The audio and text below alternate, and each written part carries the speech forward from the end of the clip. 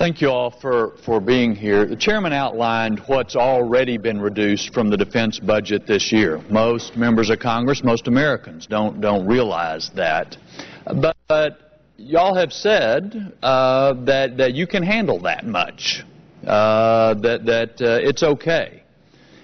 Most of us, I think, agree that another $600 billion in sequestration is not okay. That is unacceptable. But I think the greater danger is that some of our colleagues will say, well, if 465 is okay, why not 466 or another 50 or another $100 billion out of defense? And after all, it's not the $600 billion, but it's just a little bit more. And if 465 is okay, why isn't that okay? And I would appreciate y'all's answer to that argument, because I think that is the greater likelihood of what we face. First, Congressman, I would say 465 is not okay. It's something that we can manage, but it comes at risk. It does not come without risk. In the Army's case, we've been asked to reduce to 520, but that's even before the $465 billion cut. And so we're going to have to significantly reduce the Army smaller to meet the $465 billion cut. If it goes further, we'll have to decrease the size of the Army even more, and we will now have to start significantly decreasing the National Guard and the Reserve component along with it. So it will have dynamic and dramatic impacts on our ability to respond, whether it be not only abroad, but in support of civil authorities, in support of national disasters and other things. So this, once you get beyond $65 billion, we've taken all the efficiencies we can take.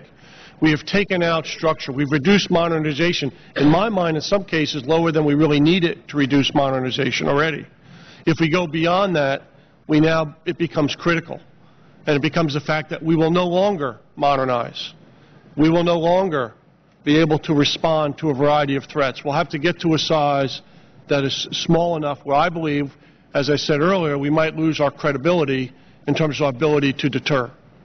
And that's the difference. So it's not okay at $465 billion.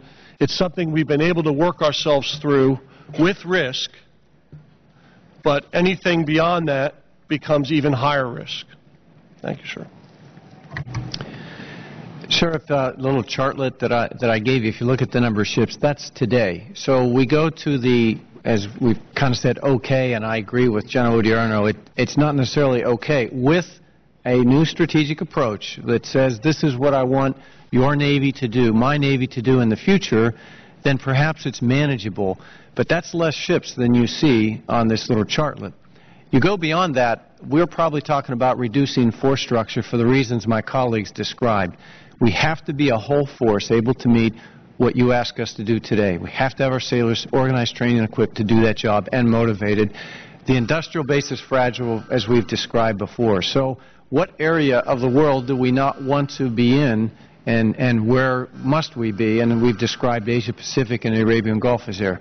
And the risk to not be in those other areas, or if they're very episodically, is the risk we got to understand, in my view, to go forward. Thank you. Sir, I'd give you one example. Weapon system support is vitally important to maintaining the readiness of our platforms. It's spares, it's depot maintenance, it's flight line activity, and we are below 80% on the required funding for weapon system support. That is an example of the risk we are taking. Incremental cuts that you talked about above that level will come out of accounts like weapon system support. We have got to have an Air Force and armed forces that our youngsters, who are the most battle-hardened ever, are proud to be a part of. And being good is a vital part of that. I see further incremental cuts, just marginal, as you suggested, as affecting those accounts that are not major programs, but rather would reduce our readiness and therefore would be unacceptable. Congressman, another example might be helpful. When We designed, as a result of Secretary Gates' direction last fall, when we designed the Marine Corps to come down from 202,000 down to some number, he told the Marine Corps, I want you to take risk in the high-end missions. That means major contingency operations, major combat. And so we did. We built a Marine Corps using the lessons of 10 years of war, incorporated that in there, and came up with a Marine Corps of 24 infantry battalions, about 186,800 Marines. That was a one major contingency operation force. And what that means is, if without naming an operational plan, if we go to war, the Marines are going to go and they're going to come home when it's over. There'll be no rotation of forces. There'll be no dwell. There'll be no such thing as dwell. It will just go on and come home when it's over. So when we went to 465 and dropped another 5,000 Marines effectively, we're working through that right now. We dropped the numbers of battalions below that.